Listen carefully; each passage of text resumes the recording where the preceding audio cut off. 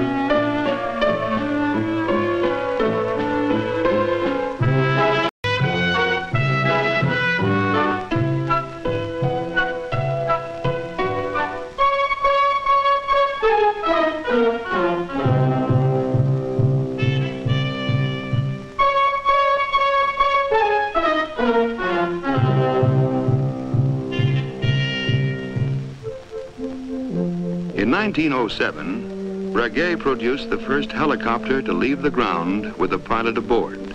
The machine was unstable, but it did prove that the rotating wing aircraft was feasible.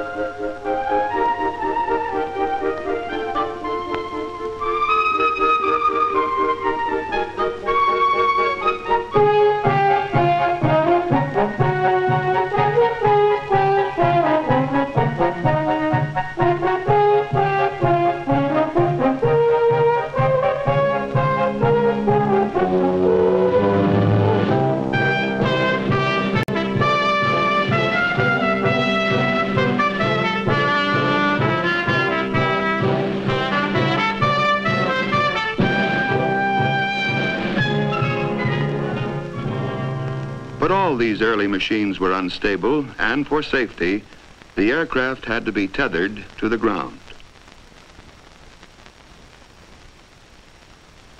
The stability of a rotary wing aircraft is particularly difficult. First, the rotation of the blades tends to make the body of the machine turn in the opposite direction. This can be counteracted either by a small vertical tail rotor driven by the same engine as the main rotor, or by two sets of main rotors revolving in opposite directions. Secondly, when the machine moves forward, one blade of the rotor is moving with the airflow, while another is moving against it. The airspeed of a blade increases as it turns towards the nose. This produces unequal lift and therefore instability.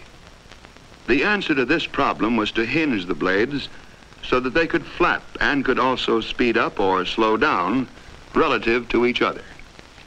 Juan de la Cierva discovered this and so managed to smooth out much of the irregularity of lift. This solved another problem. As the blades of the rotor are no longer rigidly fixed, They are held in position only by centrifugal force.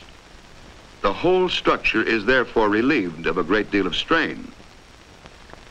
The Cierva aircraft, like this C-19, all use this principle of the flapping blade, but they were not helicopters. They were autogyros. In an autogyro, the propeller produces forward motion, and the rotor is turned by the aerodynamic forces acting on it, and not by the engine. The autogyro was in fact an airplane on which the wings were replaced by a rotor.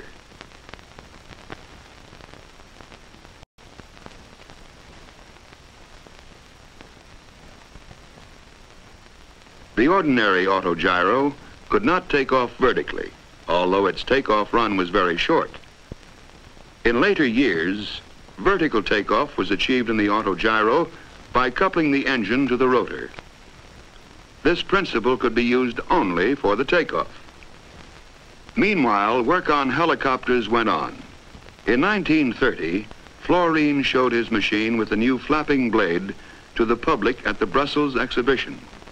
In the same year, Descanio established the first world helicopter record with a flight of 8 3/4 minutes, covering 1,000 yards at a height of 59 feet. He reached a speed of about 15 miles per hour. 6 years later, in 1936, the pioneer Breguet came to the front with a much improved design in which the problems of control were tackled with considerable success. Records were established with this machine. Duration, 63 minutes. Altitude, 515 feet. Distance, 27½ miles at a speed of 62 miles per hour. Breguet used what is today known as cyclic pitch control. This means that the angle at which a rotor blade meets the air is altered as the blade rotates with the hub. By photographing the blades in slow motion, they can be seen to rise and fall with the influence of the airflow and centrifugal forces. When the aircraft is taking off, the pilot holds the stick roughly central and the lift force is acting vertically.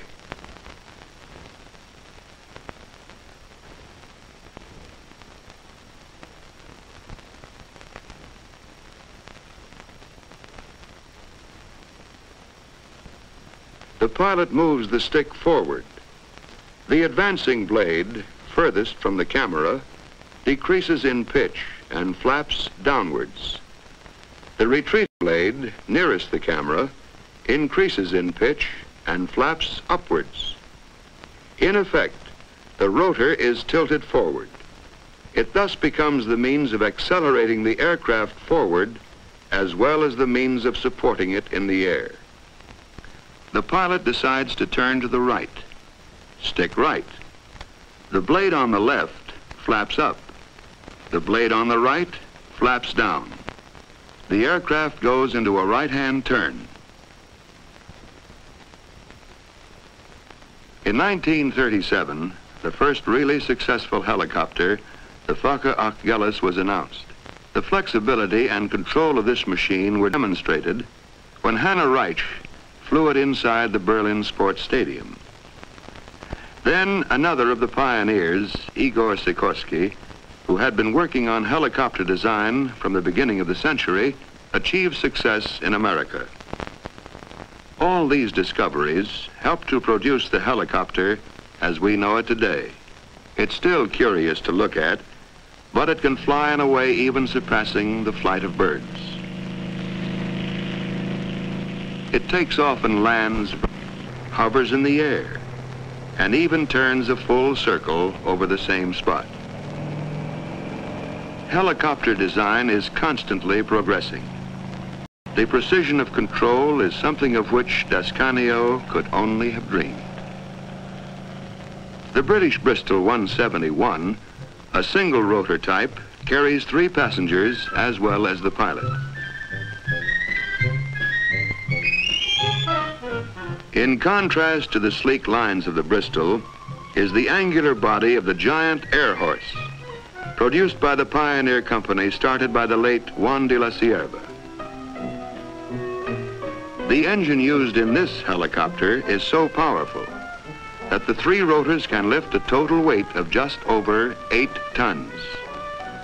This enormous capacity at last fills a gap between usual helicopters with their limited loads and the airplane. At the other end of this scale, the Sierra Company has produced a small sister to the Air Horse, a neat-looking 2-seat personal helicopter called the Skeeter. The Ferry Company's Gyrodyne is one of the world's fastest helicopters. Here we see it traveling at 124.3 miles per hour. The Gyrodyne uses an offset propeller to counteract the torque reaction of the main rotor. This has the added advantage that the propeller gives additional thrust to drive the aircraft. In France, Louis Breguet, one of the leaders of helicopter technique, designed this 3-seater using superimposed contra-rotating rotors. A development of the pre-war German Fokker Achilles keeping the original rotor configuration has been made by Sud-Est and is designed to carry 6 people. Another French company, Sud-West, have developed an experimental helicopter with a rotor driven by jets at the blade tips. One of the attractions of the jet-driven helicopter is that as the driving force is at the tips of the blades, there is no torque reaction to correct, and tail rotors and such devices are not needed. Jet-driven rotors have also been developed in America. This experimental single-seater, built by the McDonnell Aircraft Corporation, is called Little Henry.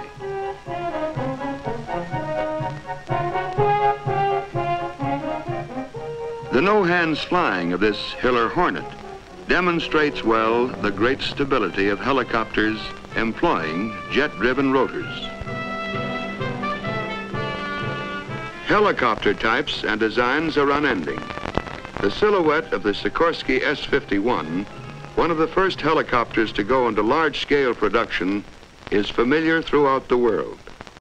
It flew the first certificated U.S. helicopter airmail route, speeding airmail from the Los Angeles airport to the downtown post office and on to adjacent communities. The Sikorsky, now being built in England by Westlands, has been used for experiments in carrying mail by night, flying blind between 2 large towns. These services portend the day when large helicopters like this Sikorsky S-55 and the Bell HH-12 will be in regular service, carrying mail, passengers, and cargo between nearby cities and surrounding suburban areas. Smaller Bell helicopters are now being used on the land with great success, spraying crops and cattle, dusting orchards where the downwash from the rotors directs insecticide over and under the leaves. Rotor downwash is also used for a strange form of harvesting. It's a simple way of gathering walnuts which can't be damaged by their forceful descent. The helicopter is serving in the expansion of our vital oil reserves, transporting exploration parties swiftly and economically to hard-to-reach locations. In addition, it can also serve as a work platform for precise geological readings.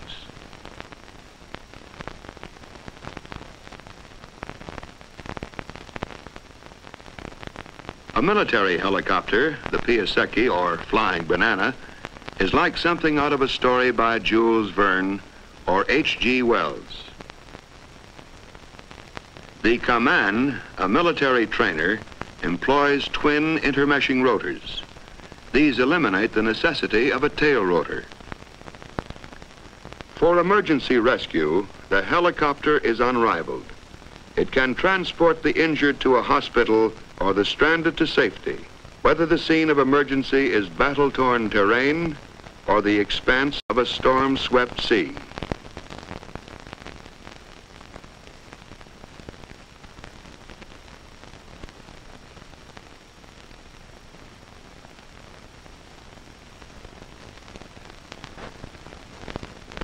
Admiral took 1946 Antarctic expedition for surveys more detailed than could be undertaken by a conventional aircraft.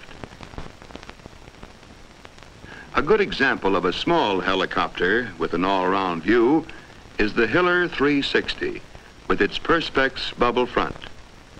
It is excellent for police control of traffic, aerial inspections, and similar work. The helicopter has provided new vantage points for the tourist. There is no better way of seeing the Grand Canyon. For herding cattle or elk, there is the comfort of a helicopter with its large field of vision and its ability to fly slowly. The helicopter has been used to do work that seemed impossible. Here, it speeds construction materials high up into the Welsh Mountains to repair a dam.